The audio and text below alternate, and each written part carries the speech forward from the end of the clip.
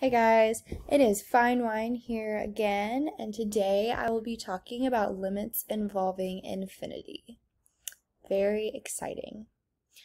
Okay, so as I'm fixing to write down, I don't know why I'm taking so long, a lot of this has to do with heaviness. Now, heaviness is the term that my school used. It's basically just, I don't know how to describe it. It's just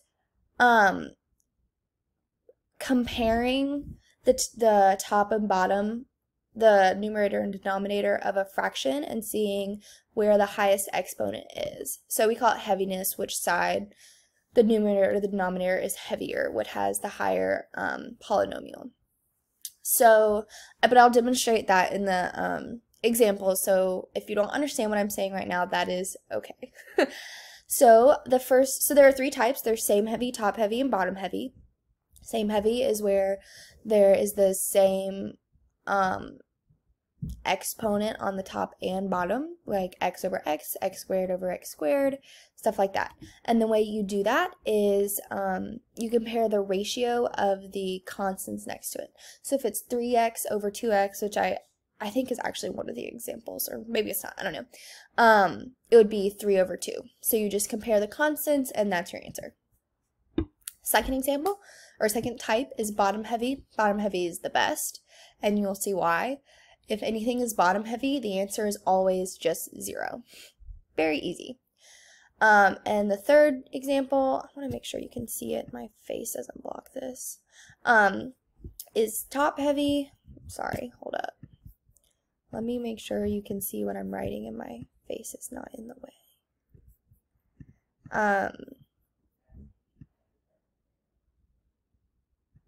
Let's try that.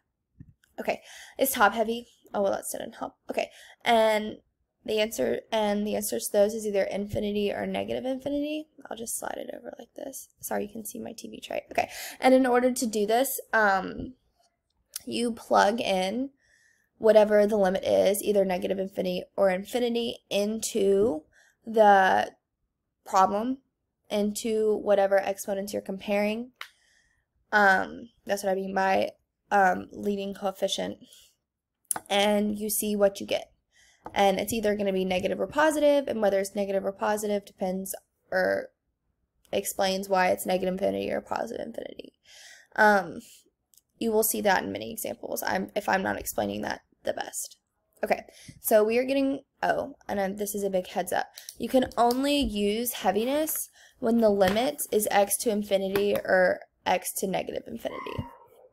So, so don't get confused and just plug this in whenever there's any limit, because that is not how it works. This problem or this worksheet is limits involving infinity. So don't get that confused. That is a completely other problem. Okay, so we're starting with number 1. Number 1, sorry, I expanded everything so you could see everything without my face blocking it. Okay, so now we're going to move on to number 1. Number 1 is an example of same heavy, meaning the exponent, the highest exponent on the top and the highest exponent on the bottom is the same. They're both just x. And like I said when I was explaining the rules, same heavy is the ratio of the constants in front of your exponent. So as you'll see in this example, it's 1/2. So it's 1 over 2. Not too hard, pretty easy. Okay, next example, bottom heavy, best kind. And as you can see, it's because it's x squared over x to the 4th. The 4th is obviously the biggest, it's on the bottom, so it's bottom heavy, so the answer is just 0. Very nice. Okay, next one is same heavy again. This can be kind of confusing because the exponents aren't like the first number in the fraction, so don't be tricked by that. Don't think it's 9 over 1. Don't think it's negative 1/2 over 4. Make sure to scan the whole numerator and the whole denominator for the highest exponents. So just keep that in mind. So also, don't be tricked that this is 3/2. Negatives, always tricky, still tricky in this situation. Make sure you always include them. So it's actually 3x squared over negative 2x squared. So don't get that confused. So the answer is negative 3 halves. I guess that's what I was referencing in the same heavy example. Okay. Number 4. I hope I'm explaining this well. Okay. Number 4 is top heavy. So this is our first example of top heavy. Top heavy is the hardest, but don't be intimidated. It's still just kind of basic algebra, just plugging things in and making sure you don't miss a negative, don't miss a squared, just very tedious stuff, honestly. But I believe in you. So as you can see, the x squared is on the top, so it's top heavy. So what you have to do is you plug in whatever the limit is. In this case, it's negative infinity. Negative infinity is the harder case. But it's still just plugging in stuff, just you can't miss a negative. That throws everything off.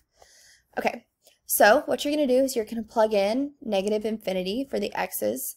So you get 7 negative infinity squared over 4 times negative infinity. And so, as you know, the squared cancels out the negative infinity, so it's really 7 infinity over 4 times negative infinity. So it's really infinity over negative infinity. Sorry for the pause. Okay, so it's really 7 infinity over negative infinity, which is really just infinity over negative infinity, which is negative. So the answer is negative infinity. So you just have to work out and plug in things to see if it's going to be negative or not. You just have to keep track of the negatives and make sure you don't miss one, drop one, lose one, add one. You just have to make sure that that's the whole point of plugging things in. Okay, number 5, moving on, is bottom heavy, best kind. Remember that the exponent doesn't have to be the first number in the numerator or denominator. So, okay, sorry, it's top heavy. I was just reading my own work and I obviously made a mistake there. So once again, you're going to have to plug in, this time it's infinity because the limit is to infinity. So you're going to have to plug in infinity into the leading exponents, as in the highest exponents. So it's really 9 times infinity squared over negative 29 times infinity, which in reality is just infinity over negative infinity. The numbers don't really matter. Infinity is a lot bigger. So once again, the answer is negative infinity because of that negative from the negative 29. Okay, moving on. This one is bottom heavy. Okay, so as you can see, it's 5x over 4x cubed. So that's nice. So like I said, bottom heavy is the easiest, just 0. Okay, number 7. Number 7, as you can see, is top heavy, 2x to the 5th over 8x to the 4th. So you are going to have to plug in the limit again, which in this case is negative infinity. So it's really 2 times negative infinity to the 5th over 8 times negative infinity to the 4th. So in reality, it's negative infinity. I don't know what that glitch was. Sorry. It's negative infinity over positive infinity because of the positive the even exponent. So once again, the answer is negative infinity. Just have to keep track of the negatives. Okay, this is where things start getting like a little funky. Not too funky. That's the back page. Just kidding. But square roots complicate things, obviously, with exponents. So this problem is actually same heavy. I know you're like, but there's an x squared on the top. That's so weird. And I'm like, yes, it is so weird, but it's how math works. So really, the square root of 36 times x squared, or just, I'll do x squared. The square root of x squared really just equals x. That's how square roots work. It takes away the exponent, or you know what I mean. You know how square roots work. But the only thing I'm going to say about this is, especially when it's top heavy, you have to keep in mind negatives, because once again, negatives are weird. I believe maybe we do a problem that does that. Yeah. There is a problem that we, that it is top heavy and there's a square root. But just keep in mind that if you're plugging in, like negative infinity, into a square root, it has to be positive because that's how things work. You just have to just make sure you do good math, really. Yeah, okay.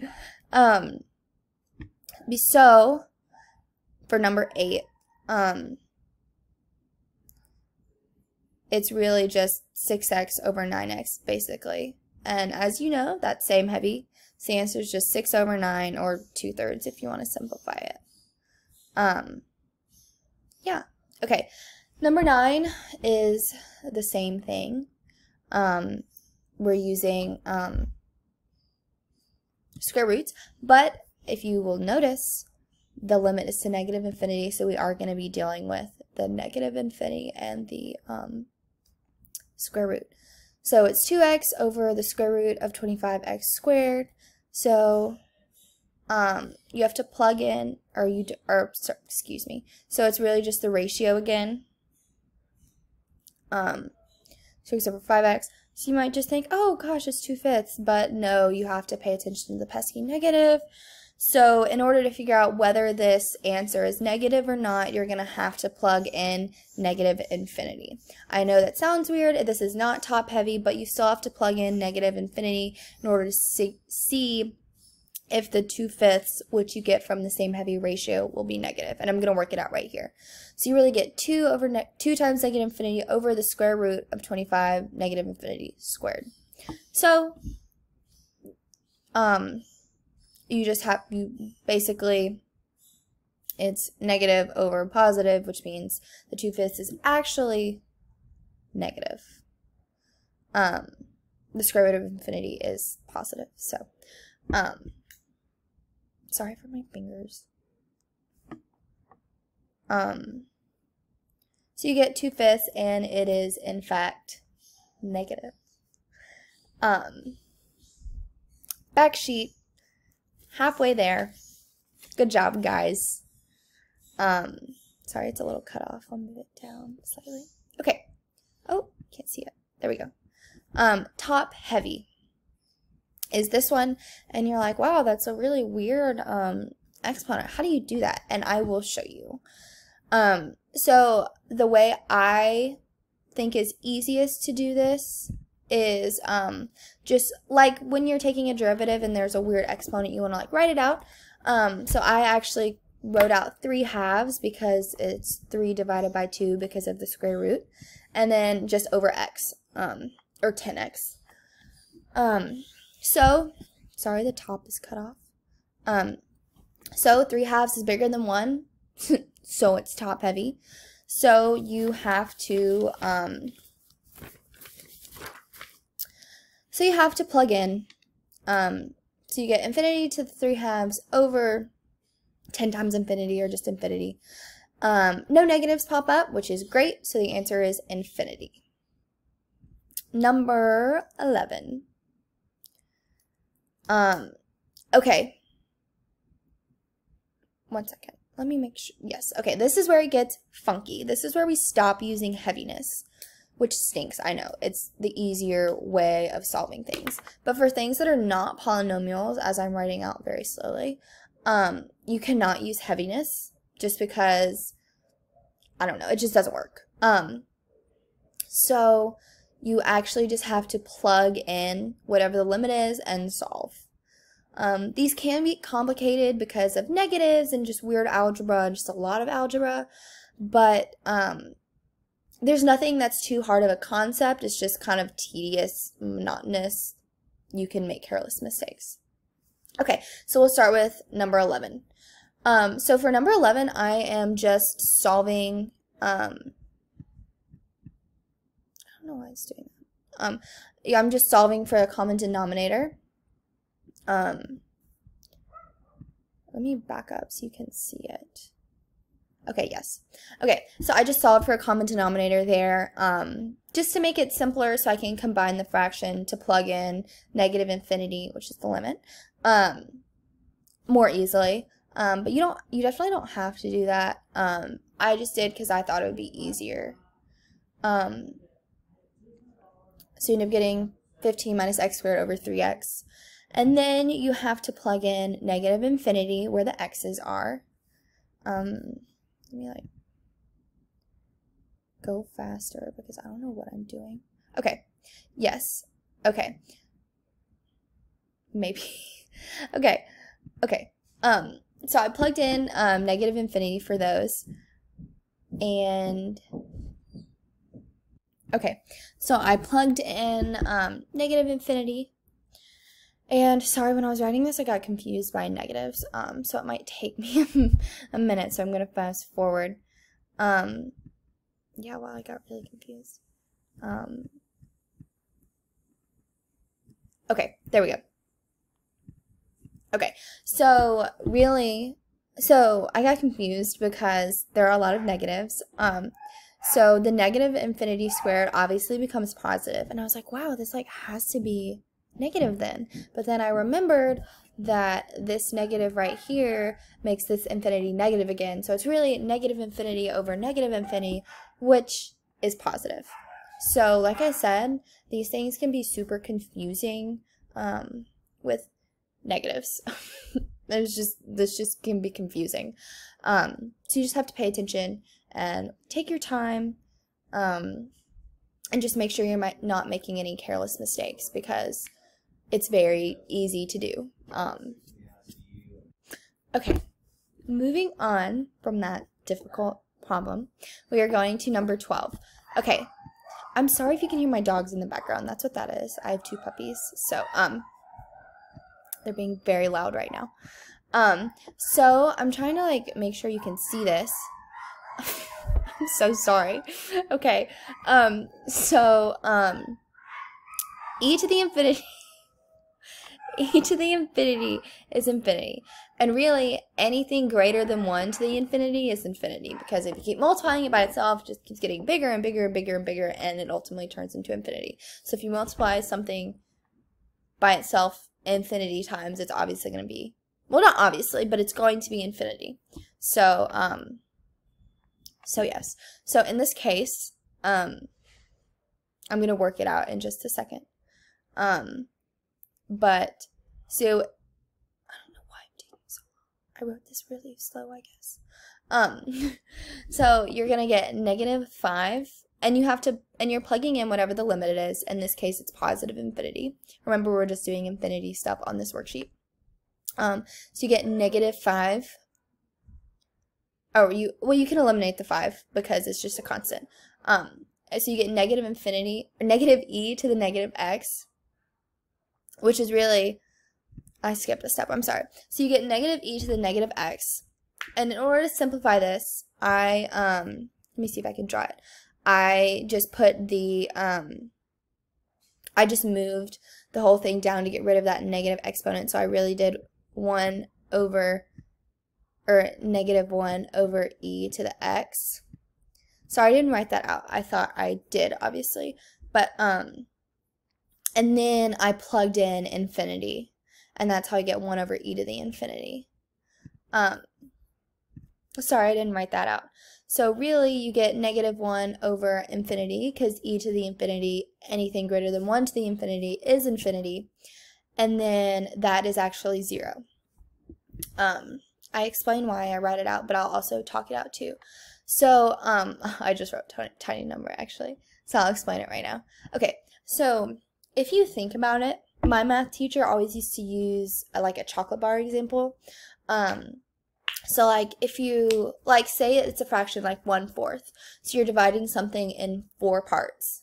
So those are like decently sized parts if it's a chocolate bar.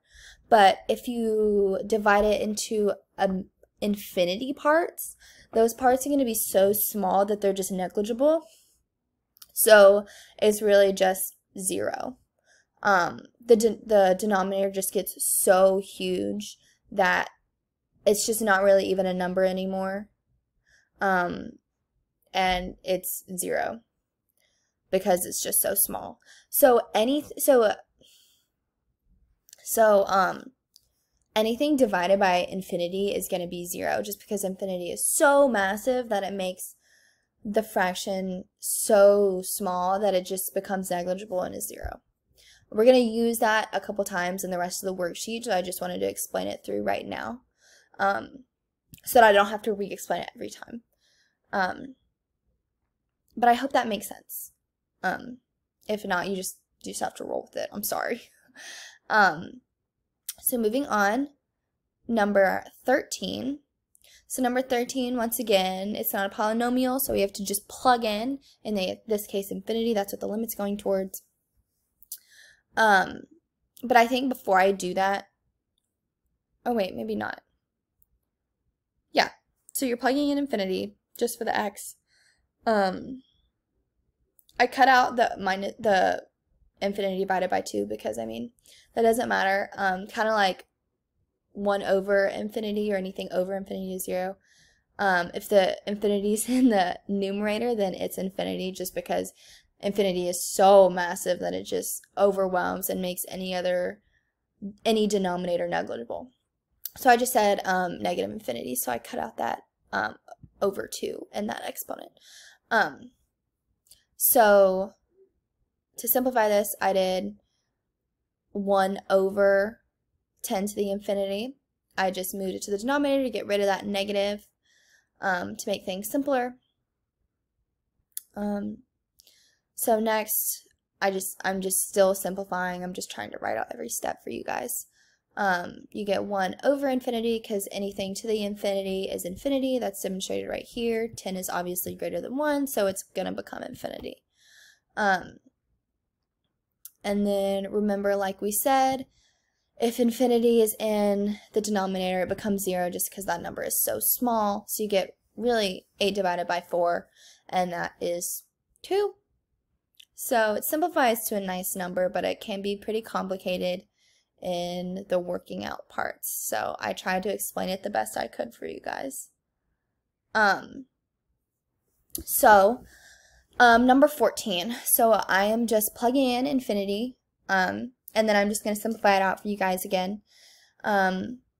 So I think my next step that I do is, once again, like I did up here, I move that infinity, I create another fraction so that infinity becomes positive, so it won't be as confusing.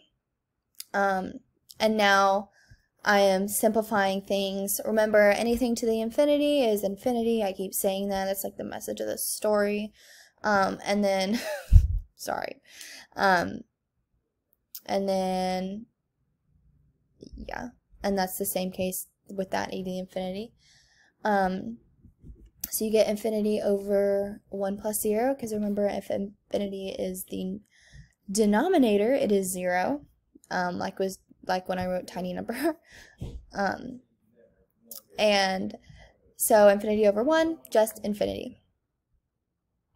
Okay, next one. Okay, this one, a little more complicated just because the limit is to negative infinity. Don't be intimidated though, it's still very doable. It's just a little more negatives to mess with your brain a little bit, but it's okay. So I'm just plugging in infinity, or the negative infinity right now. And I actually made a mistake there. I'm going to go back and correct it. But just see that there's a negative there, so like this one actually becomes positive. And then right here is where I get confused and I'm like, what? So because this is negative and this is negative, this is actually positive. I'm fixing to correct it. It just, like I said, negatives, man, they're confusing. Yeah, so it's just a positive infinity. Yeah. So as I continue writing, because I'm a slow writer, yeah, it's just one. The only thing I did in that step besides correct my mistake is, like I said, I just moved this into the denominator so this negative will go away. And remember, well, I guess, yeah, 1 over infinity, because e to the infinity is infinity, and then 1 plus infinity, because e to the infinity is infinity, and then remember 1 over infinity is 0, And so you end up getting 0 over infinity, which is actually 0, which makes sense because 0 is in the numerator and because infinity is in the denominator. So both of those things lead to 0, so the answer is 0. Okay, so this is kind of another turning point. This can get kind of confusing. I'll explain it when I write it out because I feel like words will also help. I bet you're wondering dang, what do I do in this situation? And this is when your old friend log rules help. So if you remember, if two logs of the same order, I don't know, these are both ln, so they're the same log, you can combine them if they're subtracted by just creating one natural log where one is divided by the other. So I'm just using that log rule to simplify this. And then you're still probably asking, what the heck? What do I do? And I'm fixing to write it out again, and I'm probably going to write it slowly. Sorry. But you can actually use heaviness in this situation, which is super nice because heaviness is obviously, well, maybe to me at least, it's a lot easier than all of this simplifying and negatives and just, it can, I think heaviness is easier. So because logs and the natural log is continuous, we can actually just bring the limit inside of the log and behave like it's not there while we're solving the limit. So that's why you can use heaviness. That's not the best explanation, but all you really need to know is that you can use heaviness and make your life a lot easier. Okay, so now that we are using heaviness, as you can see, it's same heavy. So I will write out the answer. So the answer is the natural log of 3/2. Now in the answer, you still have to write out the natural log. You can't just write 3/2 because remember the ln, the natural log, is still there. You just have to, you can use heaviness and not deal with the natural log while you're solving, but in the answer you still have to include the natural log because you're taking the limit of the natural log. So don't forget to write in ln. Don't just say 3/2 because that is not right. Okay, moving on. Number 17, I would say the most complicated problem on the worksheet simply because I am not great at trig. I even made the video on trig, but I am not the best at it, and that is why I thought this one was hard. But if you are, then not a hard problem. So once again, we can use heaviness because just like the natural log, trig functions are continuous, so you can use heaviness in the parentheses. And this problem is top heavy because it's x squared over negative x, or the opposite of x.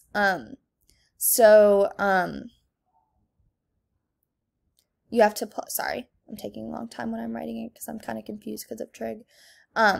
So what you'll do is, like any top-heavy problem, you're going to plug in infinity. So you get infinity squared over negative infinity. And that's negative infinity because there's, because this fraction ends up being negative. Y'all know that. So you get the inverse tangent of negative infinity. And if you are like me, you're like, what the heck is that? And I will tell you when I write it out.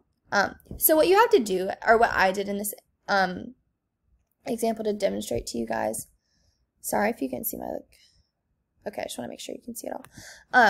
What I did is I drew a graph to explain what the inverse tan of negative infinity is. I'll speed through me drawing it because you don't really need to know. I mean, you'll see it.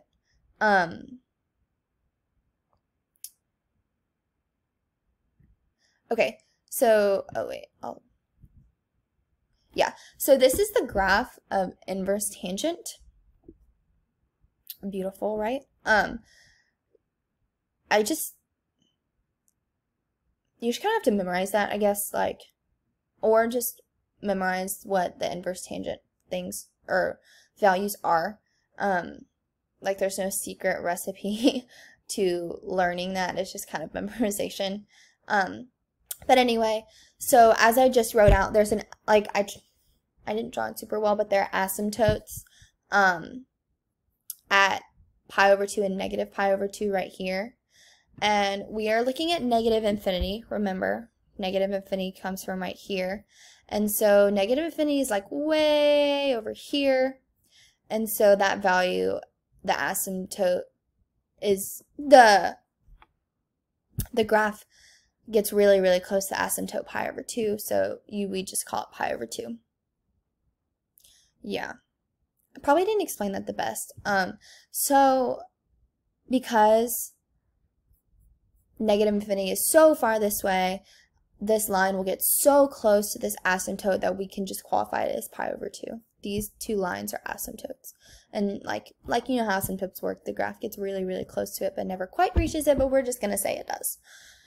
Okay, moving on. Number 18. This also introduces a new concept, but yay, these are the last two problems. Okay. So I think I'm fixing to write it. Okay. So in reality, this limit is just the equivalent of the limit of x over x. You're like, what? And that is because cosine, because it oscillates between -1 and 1, it's never going to be like a huge value. It's never, no matter what x is, its cosine of whatever x is going to equal in between -1 and 1. So it's never going to be the biggest value. So you can really just treat it as a constant, and you don't have to, it's not a polynomial, so you don't have to think about it, and you don't have to consider its heaviness because it's never going to be a big influencer, so you can just cross it out, pretend like it never existed. So it's just a small variable. Sorry for the pause. My dogs got really loud again, so I just decided to like pause it until they were quiet. So cosine is, it's just going to be a small variable, so you can really just count it out. So like I said, this is kind of just like x over x, and that ratio is just 1. So it's a pretty simple problem once you figure out what to do with the cosine x. This one, sine x, is the same way. It's just going to be between -1 and 1. So cosine and sine x, you can is just a small variable, so you can count it out. So we just treat this with normal heaviness, and in this case, it's bottom heavy. And bottom heavy is the best because it is always 0. So, yeah. I don't know why I'm taking so long to write the 0. Yes. Okay. I hope you guys found this helpful. Remember, I'm just going to go through this again. Remember, heaviness can be used only when it's negative infinity and infinity, the limits to negative infinity and infinity, and when the fraction, or whatever the limit is being, whatever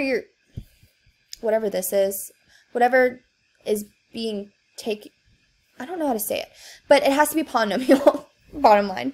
If it's not a polynomial, you're just going to have to rough it and plug in whatever the limits to and solve.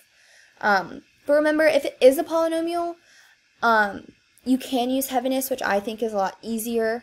It's a lot harder to make a mistake in heaviness, so that is what I recommend if you can. Thank you guys for watching. Keep coming to Memphis Communiversity for other math videos, and we appreciate the watch. Have a good day.